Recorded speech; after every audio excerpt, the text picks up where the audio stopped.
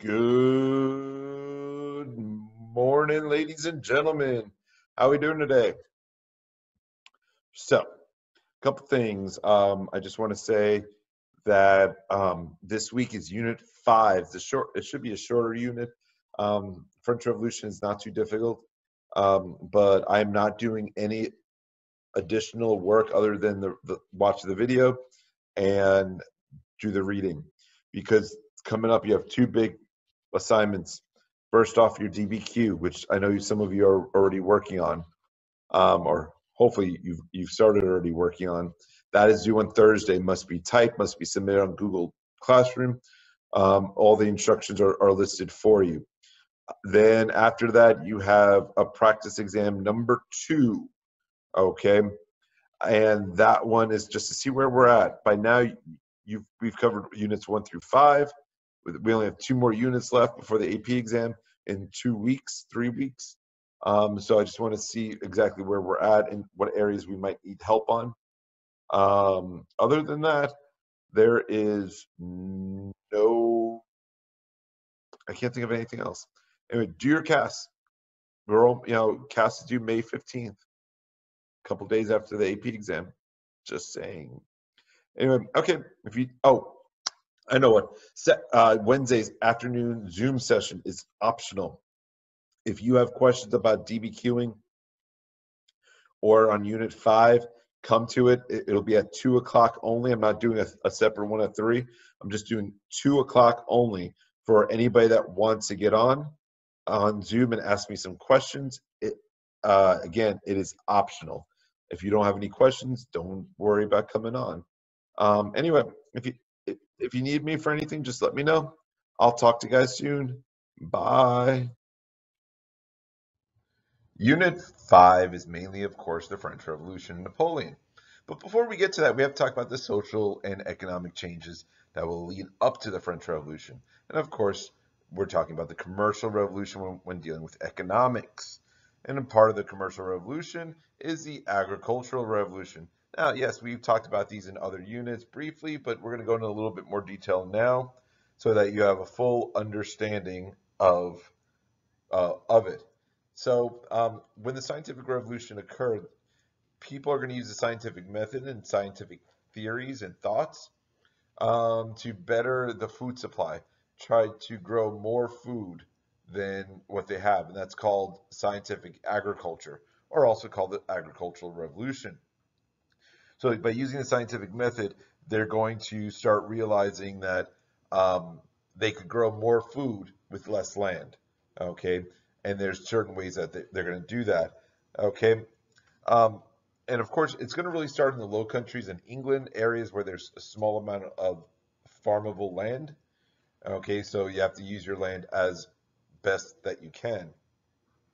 So in the Low Countries, you're going to see they're moving from an open field concept to closed field concept called enclosure movement, which is where you're going to use fences um, to surround like the best land that you have, and the stuff that you grow within those fences are going to be the crops that you sell on the market. Everything outside the fences would be for local markets or for your own consumption. Okay, so and because of the enclosure movement, we're going to have a rise of a new social group called the gentry, who are your landowning elites. They're going to make lots of money through the enclosure movement, through the enclosure fields. Okay, because they're going to now focus on growing massive amount of food to sell in the markets and make lots of money. Also, to help with food production, you're going to have crop rotation, which is where you rearrange the crops um, every season. Also, you include crops that are going to be um, bring nutrients back into the soil, and that was created by Charles Turnip Townsend. Then, of course, the use of fertilizer. Okay, people are going to start realizing that you can use fertilizer, and which is basically animal poop. And yes, I know another video by Caden or whoever was doing it will probably be created because I said poop. But anyway, fertilizer will be used to again simulate the land to put more nutrients in the soil. Okay, And of course, some new inventions during this time period. The Jethro Tull, the seed drill, planting seeds in a more efficient manner. Thomas Newcomen, Newcomen, he created the first steam engine. And then James Watts, Watts, will perfect the steam engine. Okay, so all these people will be a part of your agricultural revolution, which helps to bring more food to the people. Agricultural revolution brought a lot of social changes. Okay, not just because of food, but food was a major part of it, but also for other reasons. When you're talking about the 18th century, we're going to see a massive population increase of about 120 million people. Of course, when dealing with food, we're talking about really the most important food product that comes to the plate of most Europeans, and that's the potato. Okay, the potato will be used as a major component of meals for the poor, the middle class, etc. And the agricultural revolution is going to allow for more amounts of food to be produced. Okay, now when dealing with the diets of the people, we are talking about, okay, bread is still the main part of the meal. Bread and potatoes are the main parts of the meal. You have peas and beans for the lower classes as well. Meats and eggs were really for just like special occasions, like Christmas, Easter, you know, some special occasion. Everyone drank like wine and beer. Um, you really didn't drink water because most of the places where people lived, the water was polluted because they lived in the cities. Um, Only babies would drink milk because the idea of drinking milk was obscene. It was considered unnatural and unhealthy, other than for babies. And but when you talk about the upper class, their diets were a lot different. The upper class, you had lots of meat, lots of fish and cheese and sweets, and you name it. Okay, very little vegetables, very little fruit, because the idea of, wow, you're eating fruits and vegetables, that's peasant food. You got to eat meat because if you eat meat, then you're showing your wealth. Okay. Of course, other reasons beyond food would be that, um, now there's going to be professional armies instead of every man just fighting. Now you're going to have professional armies fighting in wars, so you have less people dying. You have transportation with the steam engine and other forms of transportation. You're starting to see people moving from one location to another in search of food. Um, People's life expectancy is they are rising, but you still have to understand the infant mortality rate is still 50%.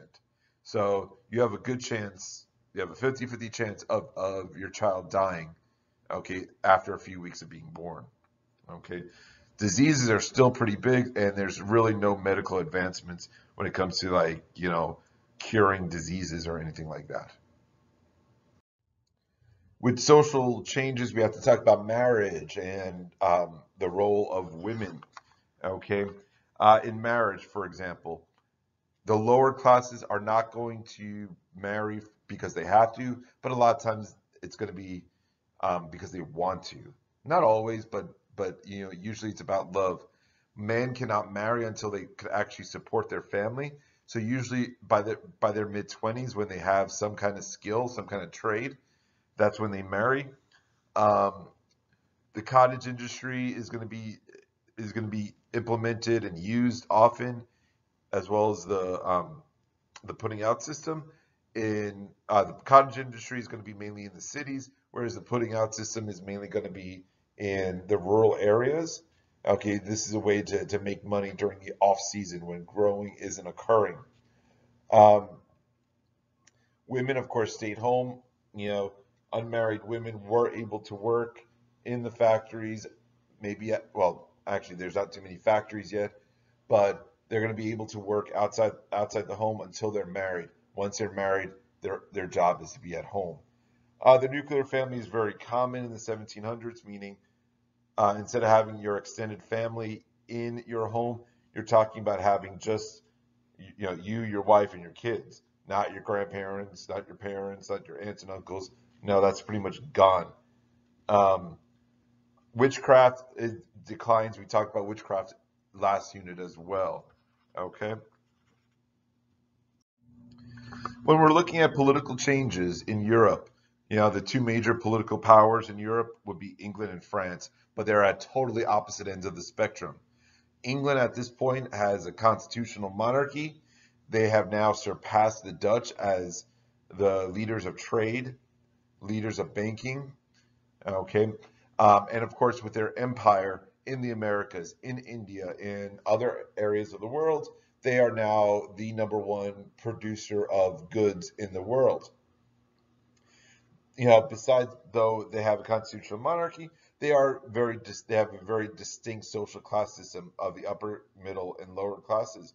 That doesn't change, at least not for now.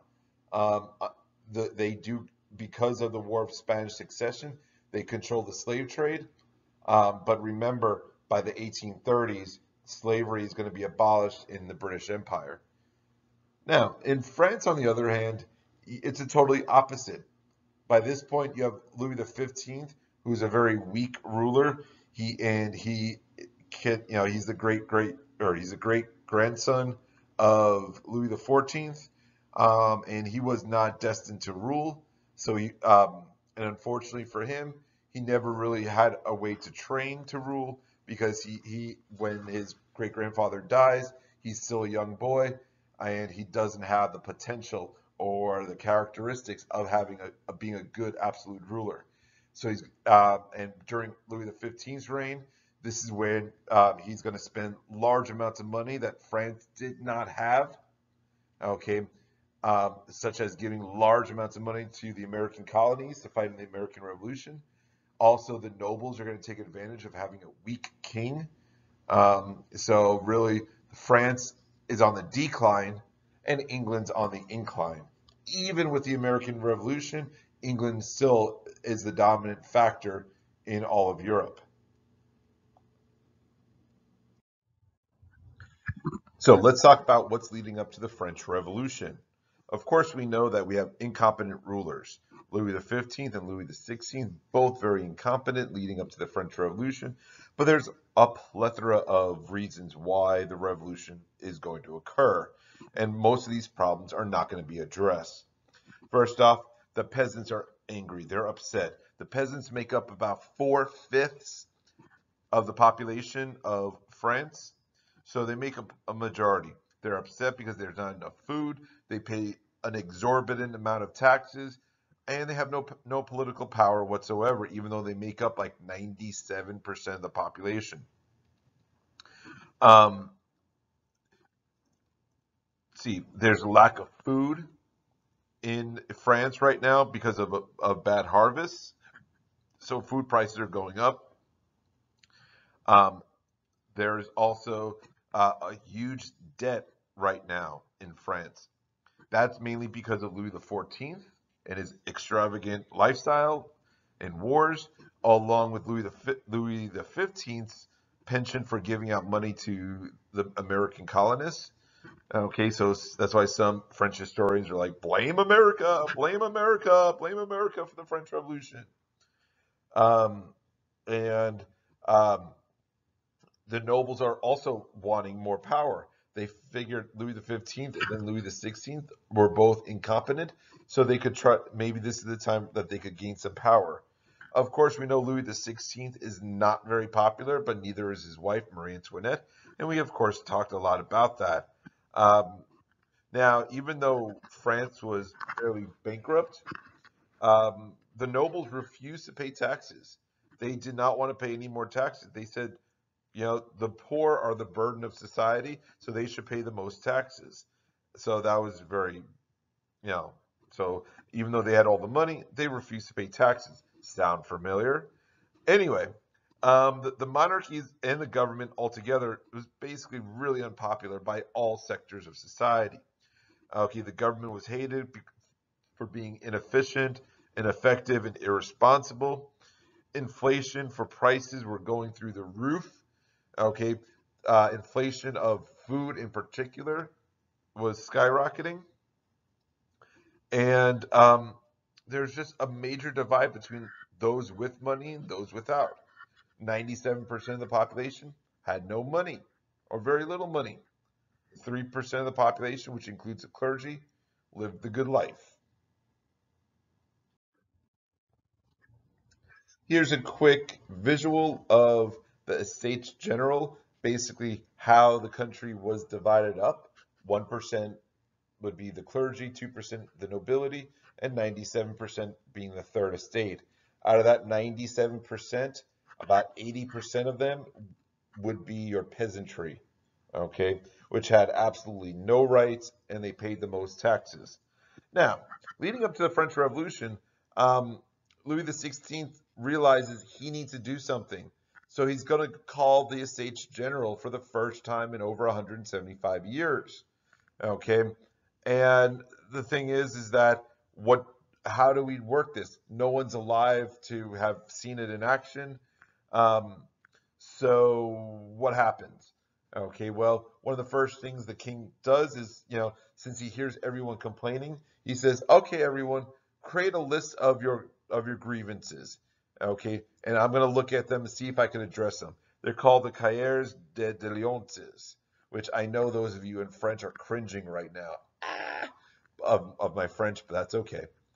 Um, and it's going to have a list of each of the three estates and their grievances that they have to the king, but the king really does nothing with them. Okay, just collects it and really just throws it aside. Um, so when the French Revolution actually starts occurring, you're going to it occurs after the third estate is locked out of their meeting room by the king. And really, that third estate is going to lead the revolution.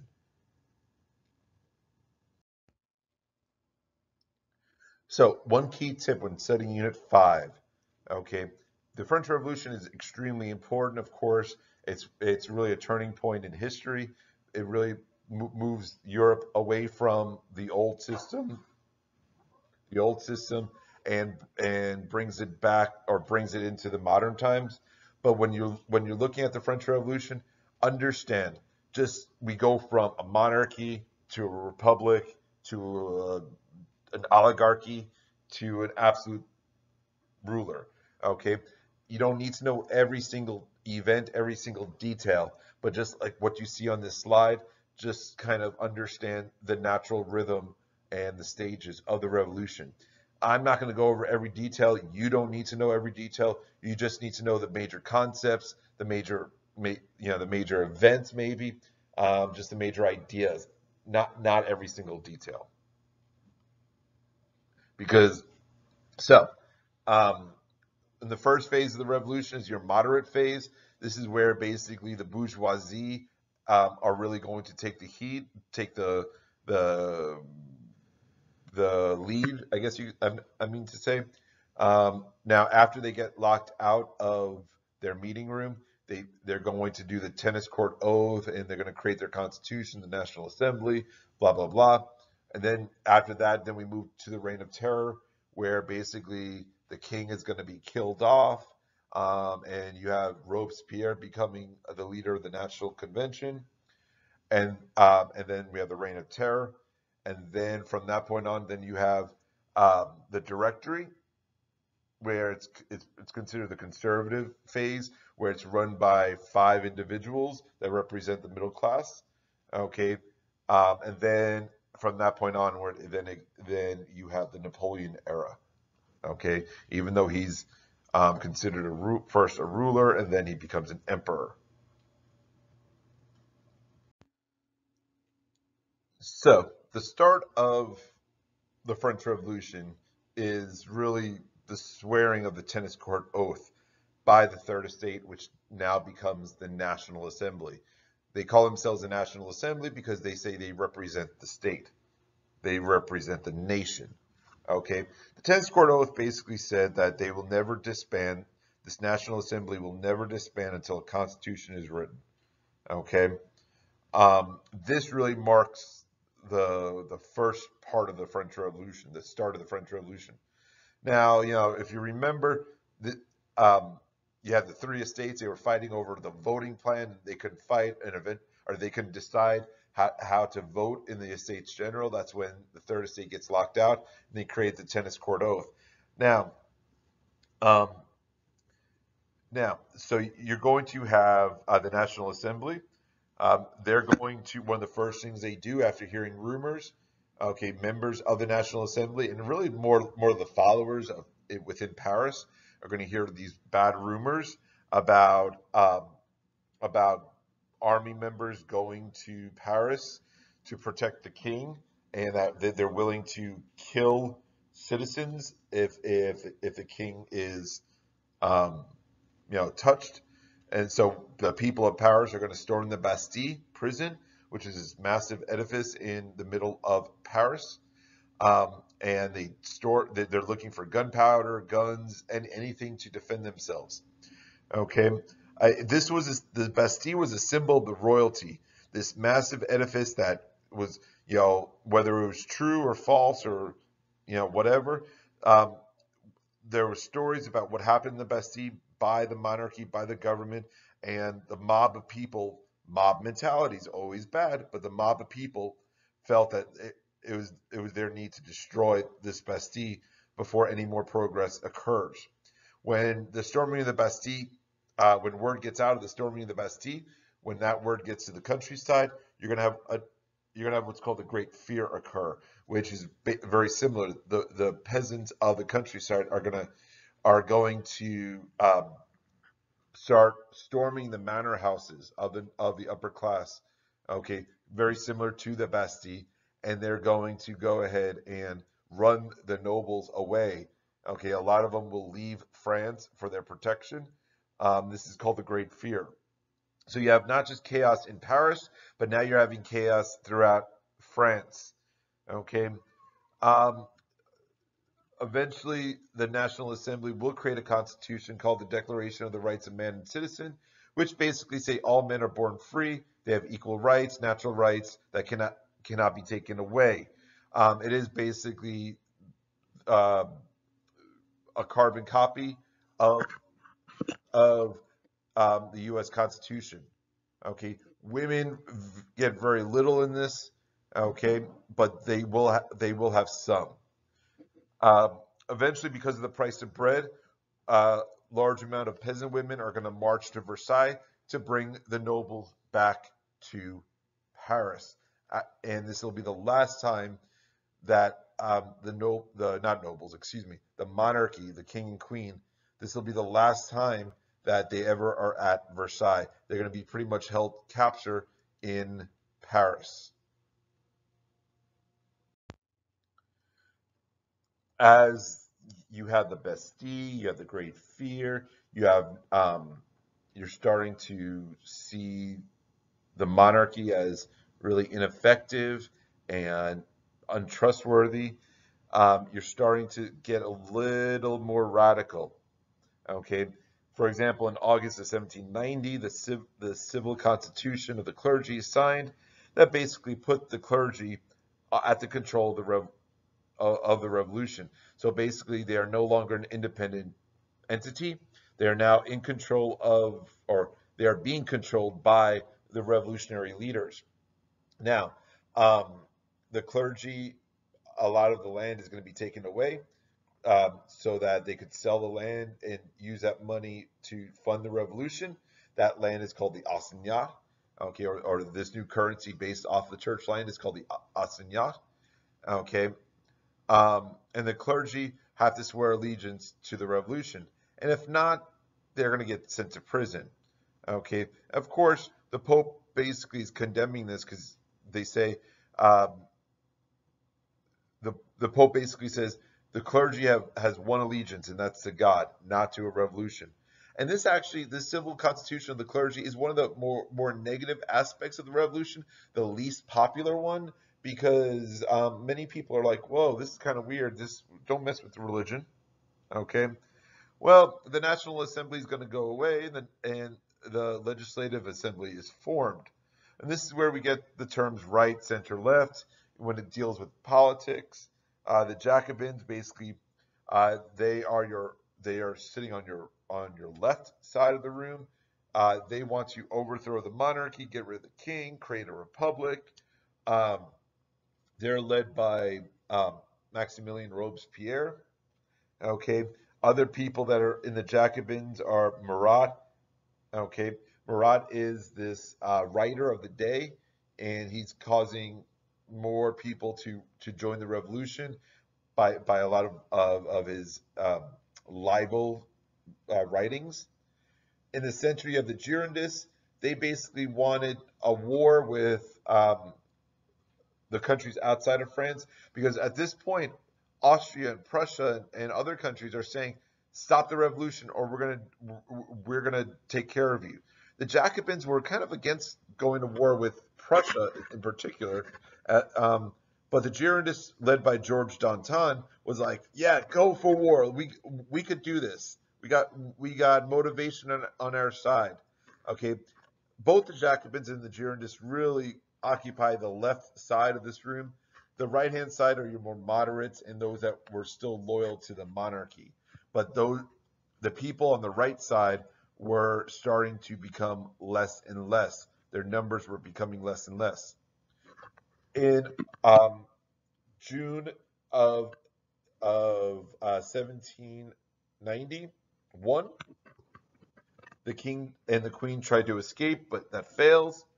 And when they're brought back, they're pretty much in prison now. But when Austria and Prussia finds out about this, they do the Declaration of Pillnitz in August of 1791, which basically says, if you dare touch the king, we will invade France and stop the revolution. Okay. Also in the Declaration, it says, end the revolution, put the monarchy back, or else. In reality, Prussia didn't care about the Bourbons. No one really cared about the Bourbons other than Austria, because Marie Antoinette was Austrian. Okay, but it was this idea about a revolution by the people overthrowing the government. Okay, and the rest of Europe did not like that. They saw it in England. Now they're seeing it in France, and you know what Europe is going to find out when France sneezes, the rest of Europe gets sick. But they didn't know that yet. They just knew that revolution by the people would be bad. Okay. Now, now we start getting very radical. You have a group of people in Paris, the most radical, called the Sans-Culottes. They're starting to get more powerful. They're going to take to the streets and force the Legislative Assembly to eliminate the king. Eventually, the Legislative Assembly is going to be gotten rid of, and in its place will be the National Convention. The Sans-Culottes basically call for a new democratic body, okay, which is going to be the National Convention. They wanted a pure democracy, which is extremely radical. Remember, there's no pure democracies in this world in the modern times. Well, and they will eventually get something similar to that called the National Convention. Okay, but before that happens, in September of 1792, you start having the prisons getting filled and filled with nobles, priests, anybody that was against the revolution.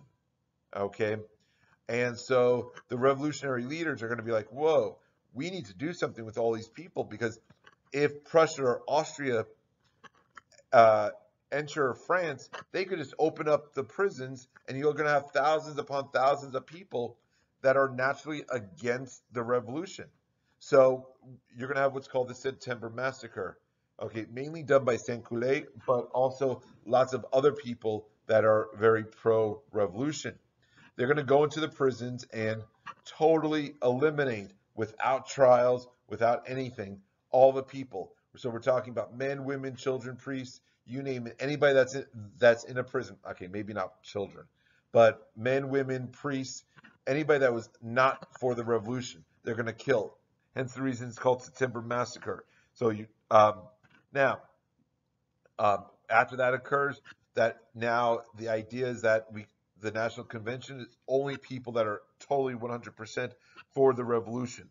And in the National Convention, they want to abolish the monarchy, execute the king, But the Girondists, though, are like, whoa, whoa, whoa, whoa, whoa. We need to kind of chill. Let's imprison Louis, okay, but we don't want to kill the king. That would send a bad precedent. Okay, the Jacobins though wanted his death. When the National Convention finally does vote on what to do with the king, by one vote, again, by one vote, they decide to kill the king. Okay, just like you saw something similar like that in England. Okay, well, after the king is killed, the Jacobins and the Sans-Culottes, who are now in the National Convention, are like, the Girondists are not radical enough, so they start ousting the Girondists, okay, and killing off the leaders of the Girondists who were once their allies. Now the Girondists like Georges Danton and others are going to be ousted and eliminated, killed off by the national razor, the guillotine, and now the country is being run by Maximilien Robespierre, the Sans-Culottes, and the rest of the Jacobins.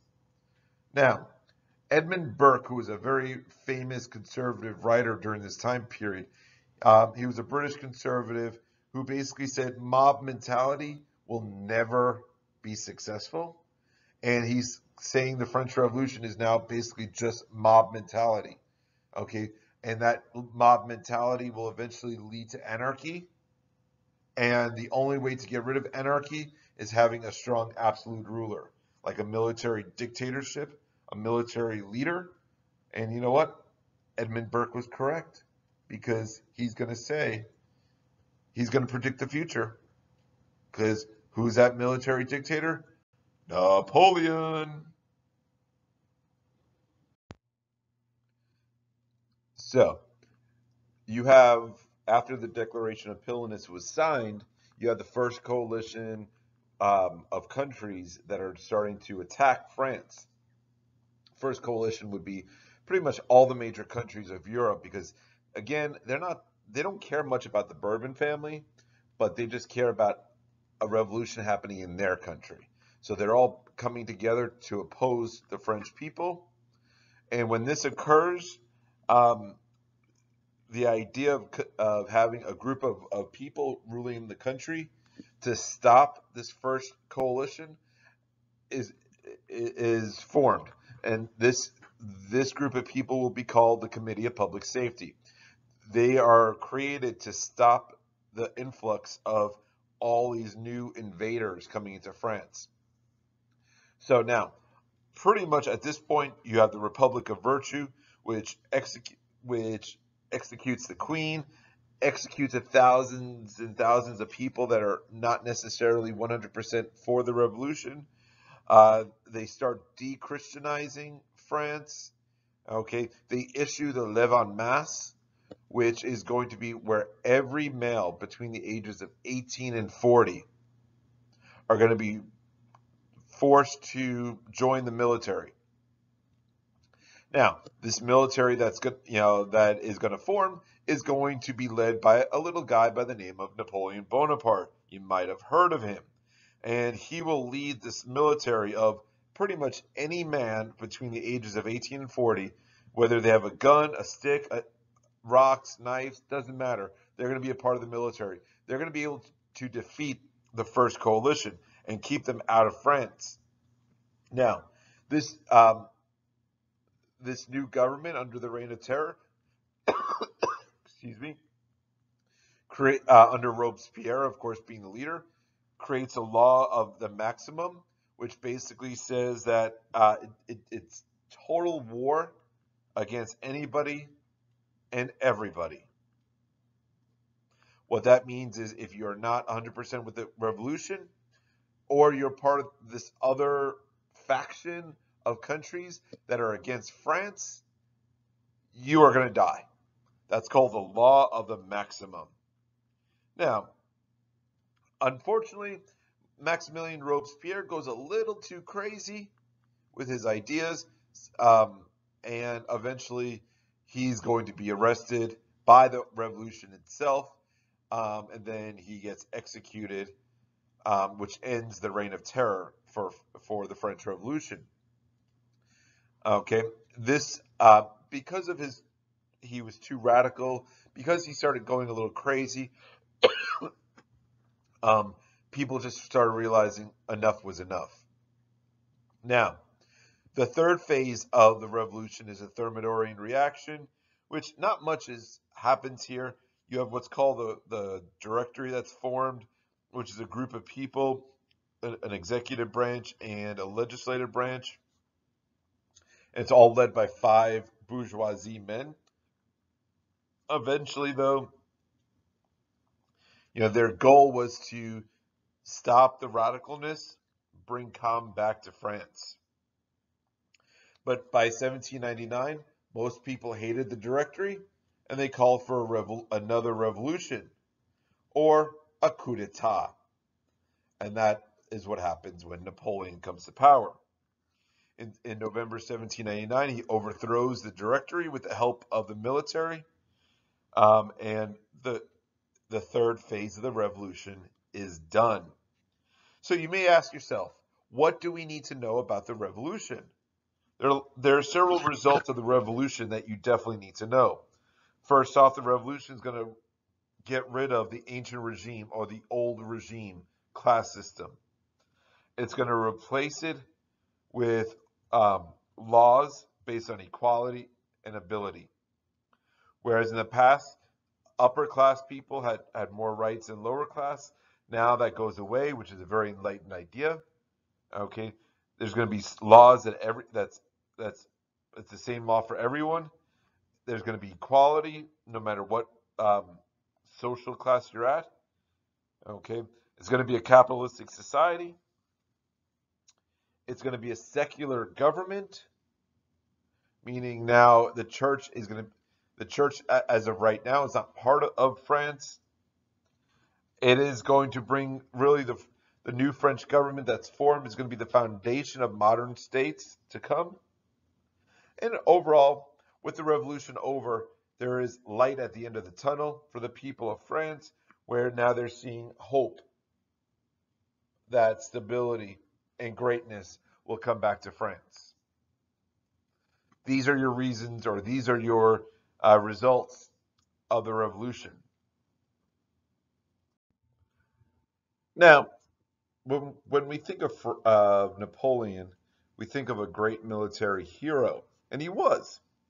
But for AP Euro, we have to look at his accomplishments as a leader and how he changed political, economic, and social institutions in Europe. So Napoleon, when he has his coup d'etat in 1799, he's going to rule as the first consul from 1799 to 1804. And then he's going to turn into an emperor in 1804 when he rules from 1804 to 1815. Now, Napoleon is considered a great ruler because he brought stability back to France. Very popular, and some people even consider him an enlightened despot because he's going to destroy democracy by using democracy by securing power for life, which is a very enlightened despot thing. So again, destroy democracy by using democracy by securing power for life. Okay? Because what he's going to do is he is going to basically say, hey, you guys love me so much, why don't you vote for me to be an emperor for life? And so he's using democracy to eliminate democracy, which actually worked. Again, a very enlightened despot type of thing. But some things that we need to definitely understand with Napoleon is that Napoleonic Code was created not just in France, but as he starts taking over all countries in Europe, he's going to instill the Napoleonic Code, which means it's one uniform set of laws for the entire area. It's not just local laws, but now like basically federal laws. And it's one of the biggest things is it states that it's equality before the law. Something that, guess who? Voltaire mentioned and was all for. He also in the Napoleonic Code, it called for religious freedom. It called for property rights and a whole bunch of other rights. And again, we're talking about men only. Now, Napoleon wanted to ensure his legitimacy, so he wanted to get the church to support him. So he created what's called the Concordat of 1801, which basically said that since Napoleon needed the church to be a true ruler, and the church wanted to get back into France, they both needed each other. So the Concordat of 1801 basically said that the church accepts the losses of land and the new government in France, and that basically the Roman Catholic Church is going to be the majority religion of France. What that means is it's not the official religion, but it's the religion of the majority of people.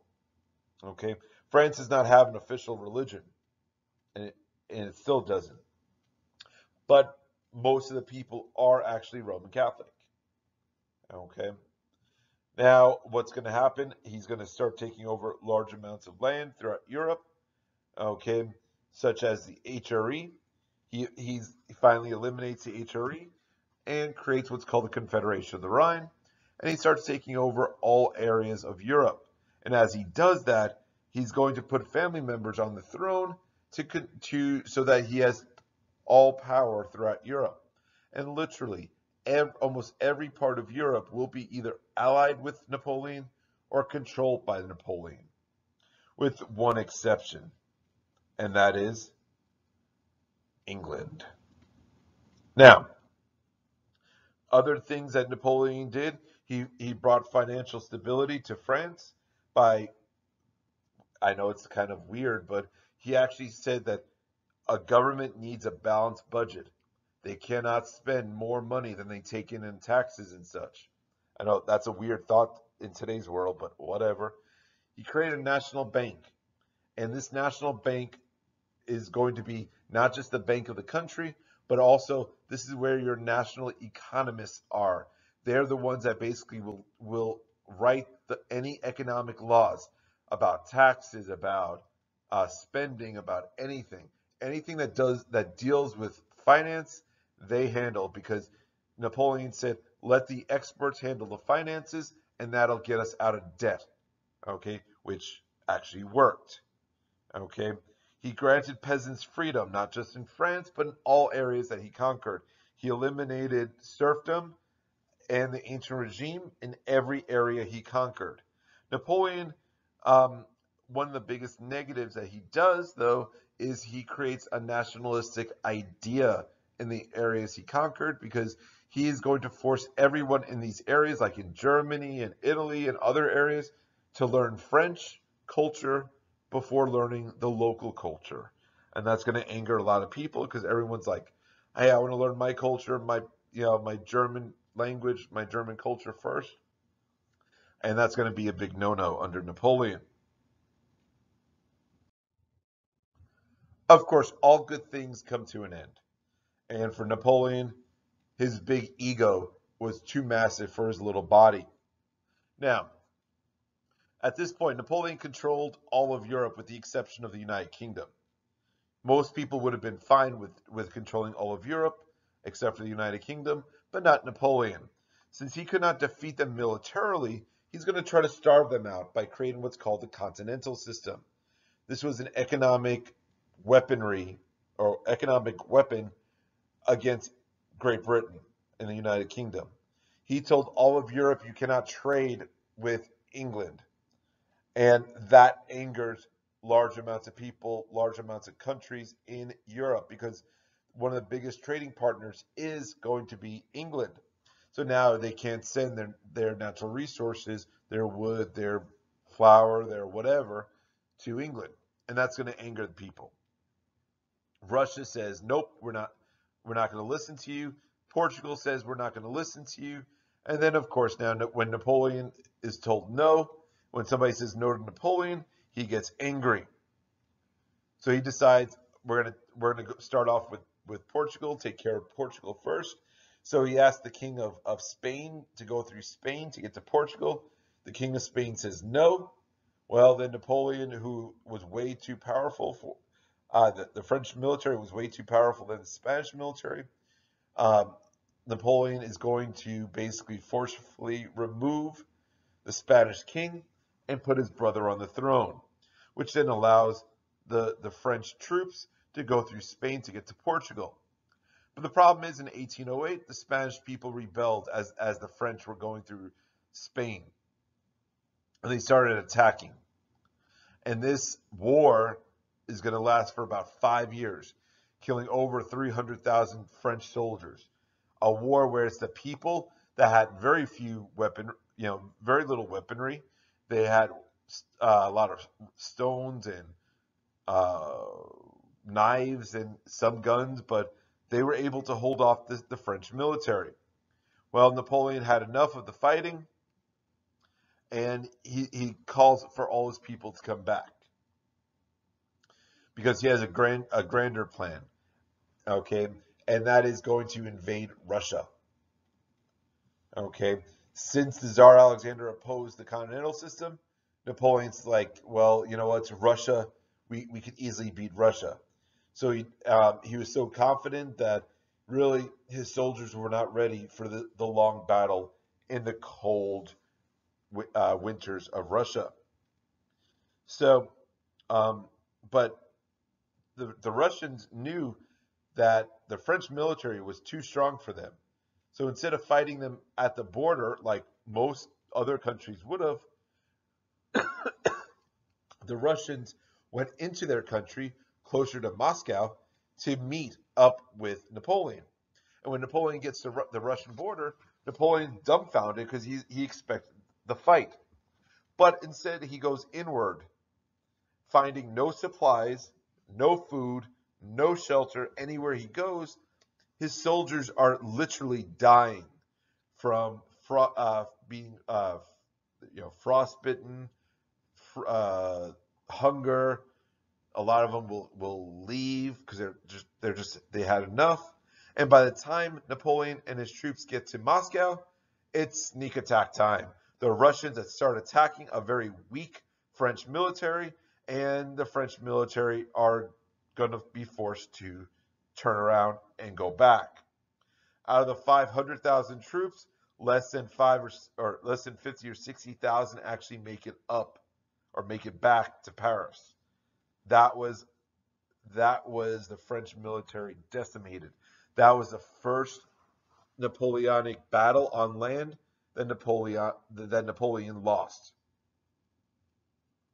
Now that it looks like Napoleon is very weak, the Grand Alliance is going to be formed, which is basically the UK, Russia, Prussia, Austria, all the major powers of Europe.